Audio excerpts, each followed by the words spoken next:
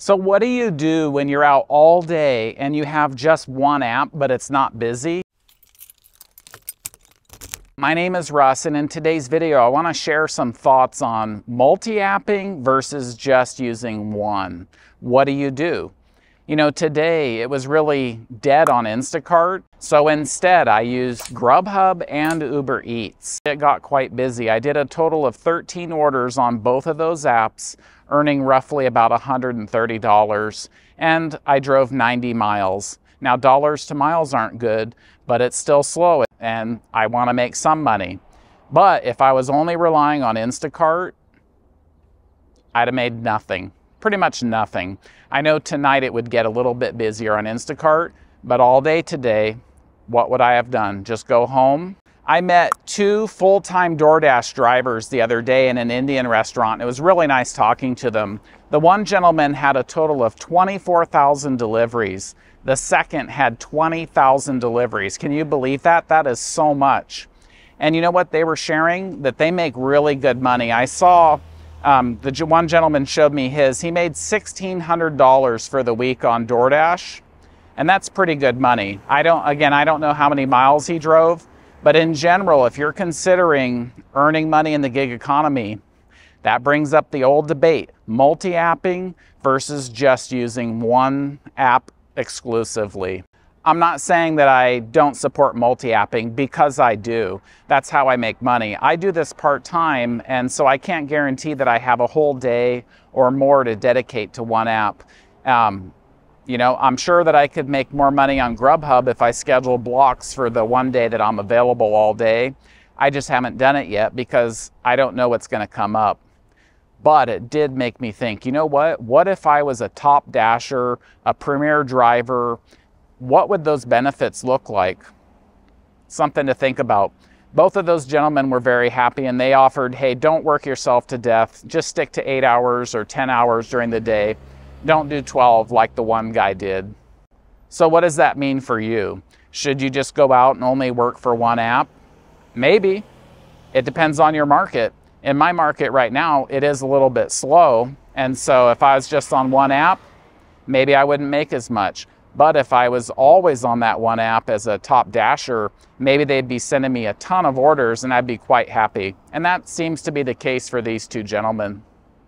Today, I met another gentleman who's trying to be a top dasher, and he told me before that he had that status and then he lost it and he's trying to get it back.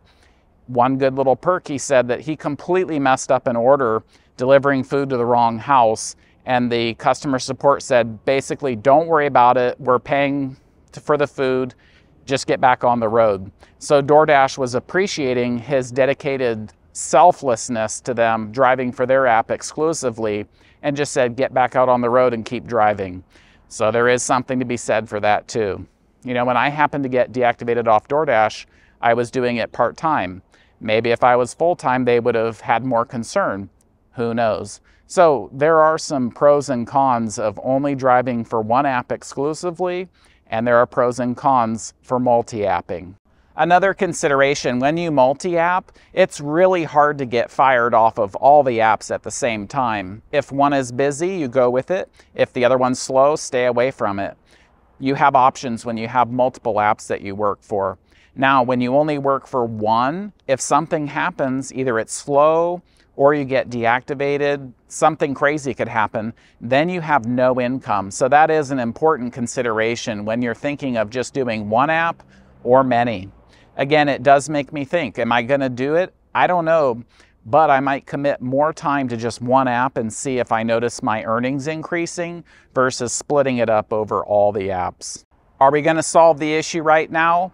No, of course not. But it has made me think, and you know, today was a great example. Instacart was dead. I would have made nothing. If I try to just exclusively, say, get shifts on Grubhub and compare my earnings to doing it part-time, just multi-apping with Uber Eats and Instacart in the mix, that would be interesting. Same thing for Amazon Flex. What if I try to schedule myself, say, the one day when I'm available and see how it turns out? That is something that I'll think about. Or here's another idea.